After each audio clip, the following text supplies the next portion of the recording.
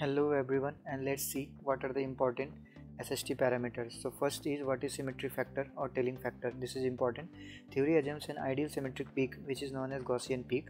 The front side deviation from the Gaussian peak is known as peak fronting and the rear side deviation is known as peak tailing.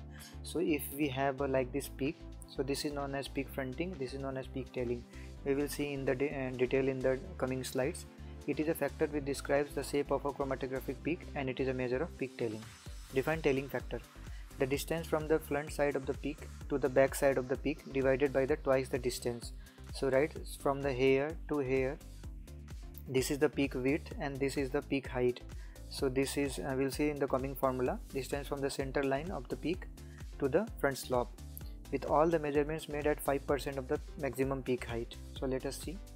So if you see a typical peak, you see this is the typical peak.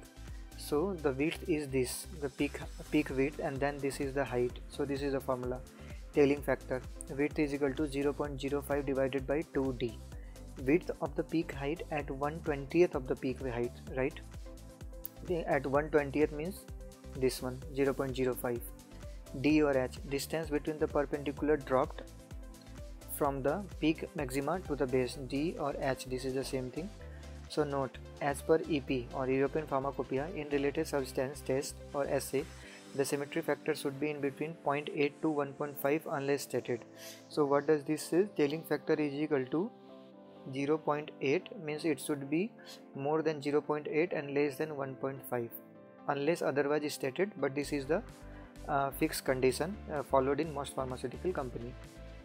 What is theoretical plate? How number of theoretical plates affect the column efficiency? Explain. This is asked in the interview. Martin and Sins, this was the scientist, use a chromatographic model involving a hypothetical division of a column into number of plates known as theoretical plate. So theoretical plates is an imaginary part of the column. So if you see, this is a column, HPLC column with us. So one imaginary line will be drawn here inside the column, or we can say this is a theoretical plates. This is not a theoretical thing, just an imaginary thing. The theoretical plate number is a measure of the efficiency per unit length of the column. It depends upon the length of the column. If it is 250 mm column or 100 mm column or 150 mm column, so the efficiency will be dependent on this. The higher the peak length, and the higher will be the theoretical numbers and higher will be the efficiency.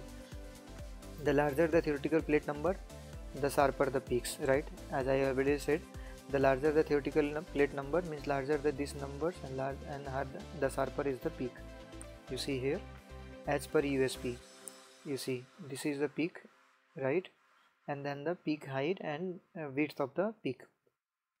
Number of theoretical plates is equal to 16 multiplied by TR, means TR means the the retention time. You see here, TR divided by width of this peak whole square. This is as per USP, peak width at the base, and as per EP, number of theoretical plates is equal to 5.54 TR by WH. WH means half of the height of the peak to the whole square, right? This is important to remember. What is signal to noise ratio? Explain. In our chromatographic purity test, this is very compulsory to use this SST parameter. A signal to noise ratio is not calculated in the assay. In assay we do not calculate this. The short term noise influences the precision of quantification, so signal to noise ratio is useful system suitability parameter to identify noise effect of the quantification of impurities. As I already said, during the case of purity, it is very compulsory to identify the noise of the impurities or the quantification of impurities.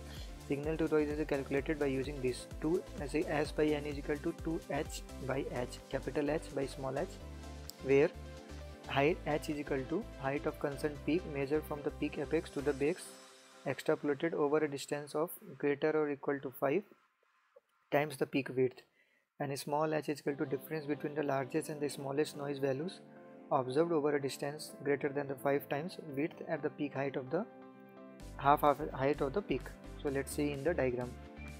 Signal to noise ratio is equal to 2h by h, right? So you see here, this is the height of the peak,